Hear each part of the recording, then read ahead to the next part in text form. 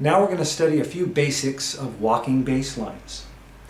The first thing is you want to learn the arpeggio, or the skeleton of the chord.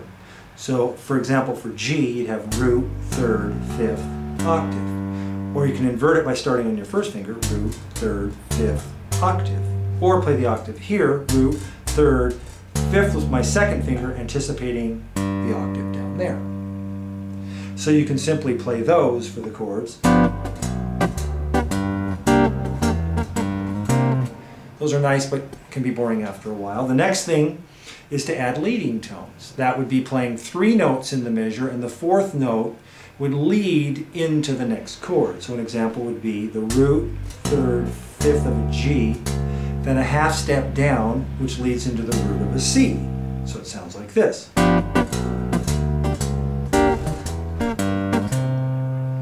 Another one is you can put the leading tone below or above the root of the following chord. So an example would be, I started out the way I did, now a C. Now what I'm going to do is play a half step above the G and then slide down to the root. So that would sound like this.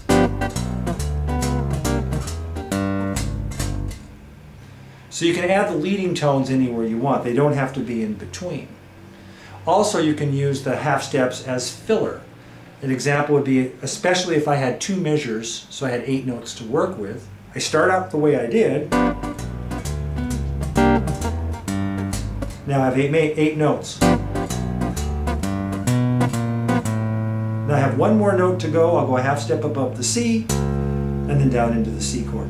Like that. So that's a nice little filler. I'll just play that part.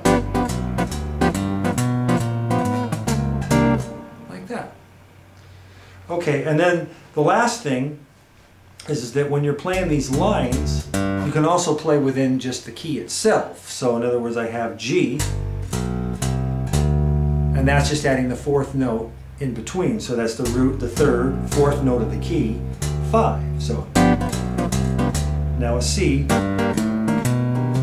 that's just playing a C major scale off a C. So it's combining those techniques. Another little trick I like to do is, say I'm on the 5 chord, D7, I like to play the 5th, flat it, and then play a half step, a 5th backwards to lead into a C. It's a nice little pattern like this. So that would sound in context. I'll play a couple chords before.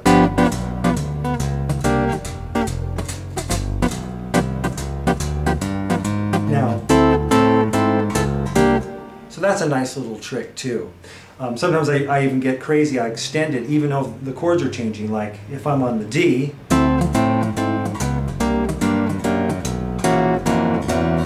and it just keep going with that little line.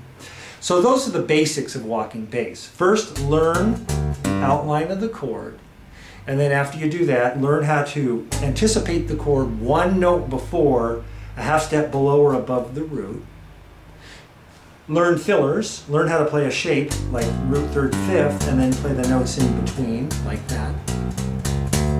And then of course you can do root 5, flat 5. Those are nice too. Those have a nice effect. So I hope that works.